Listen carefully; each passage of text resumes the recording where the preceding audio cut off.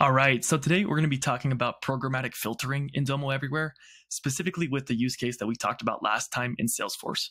So to begin, here I am on my record, and as we saw last time, this dashboard is not filtered down to a specific account record, right? This is just a global dashboard of all our customers, and we would love to have it be filtered down just to the specific account. And we could do something like add a filter on here and then make the user click through it, but that's not a great user experience. So what we're actually going to do is we're going to be doing programmatic filtering, which if you're not familiar with this, programmatic filtering is basically just like PDP, a personal data permission.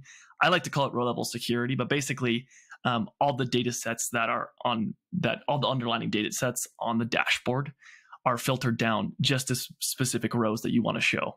So in this case here, if we do a practical example, coming back here, we have an account ID, and we'd love to just display this account ID, the rows that pertain to that. And so if I come here over to my Salesforce data set that powers my dashboard and filter down just to that account ID and click apply, we can see it's going to come back with just one row, right? Because this is account records. We can also show opportunity records. And in the end, what that's going to do is that's going to have us have a tailored dashboard that just shows the account record on here. So let's go ahead and do that. It's honestly pretty straightforward. What we're going to do is we're going to modify the Visualforce page and the Apex class. On the Visualforce page, we're going to add in an additional element that captures the record ID on the page, sends it over to the Apex class, and then the Apex class, we're going to modify a payload that we're sending over to Domo Everywhere to include a filter part of that payload. And so we'll walk through those steps and then show you the final product. So yeah, excited to dive in. So let's tackle the Visualforce page first. Coming back over to my instance, like I said, Visualforce page is HTML code. So what we're going to do is on here, there's a form element that is hidden that is going to submit a couple things. And so all we have to do now is supply a parameter that is the record ID that is going to get sent over to the Apex class, right? So the Visualforce page loads first, it submits this form, sends it to the Apex class. Apex class does the magic to bring back a dashboard. So in this case here, what I'm going to do is I'm just going to add an additional input. We'll just go input. And I like to make it type hidden. That way it doesn't show up on the page at all.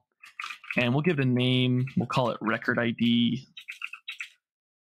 And then the value, this is where some of the magic happens. The value here, we're actually going to create a variable here.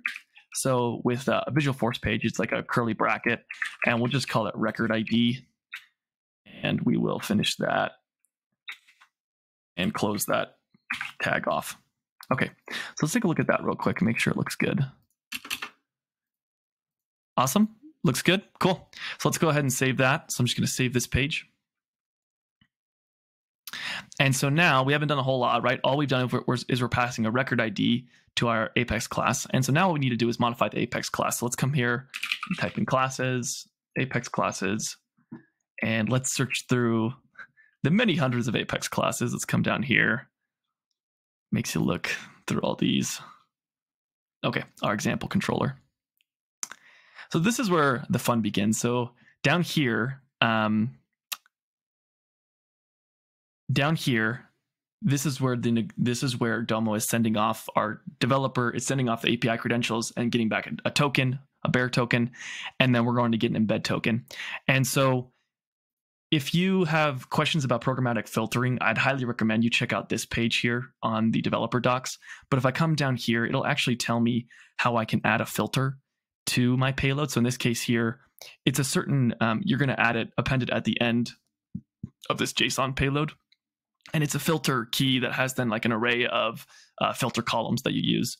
And so what I always do is I like to use something like VS Code for formatting. So in this case, this was the original payload that we had from the repo. What we're going to do is we're going to add in, you can see we add a comma here, put in filters, and then put in the columns that we want. So in this case here, my dashboard runs off of Salesforce data. And so there's an account ID column that's going to be exactly identical to the account ID from the Visualforce page. And so in this case here, I'm just going to copy this payload. And like I said, formatting, and it's a beast to format, so I definitely recommend using a code editor like Visual Studio. But we're going to come back here to our Apex class, and we are going to modify this. So we are going to switcheroo and click save. And then just come back here. I always like to double check to make sure it's saved. So let's inspect it, make sure it's all working well. Cool. So that's looking good. Let's look at our filters. That looks good too. Cool. So that honestly might be it. Let's check real quick. Let's go to an account, and let's go to Classic Burlington Textile and see if it filtered down correctly. Cool. That's looking different, which is good. And let's see if this worked as well. Awesome. Yep, 9,000 employees, 350 million annual revenue. Awesome. So in this case, we can tell that programmatic filtering is working. If you wanted to validate it, you could, look at your dashboard in Domo to validate that. So top learnings here. I think the top learning is programmatic filtering. We can think of it just as PDP. When you're creating a dashboard, you want to make sure that that whole dashboard is on a single data set. That way it'll be a lot easier to do programmatic filtering so that your filters aren't breaking. You'll update the Visualforce page in the Apex class with a few lines of code, nothing very heavy. But yeah, hope you found this helpful. Thanks.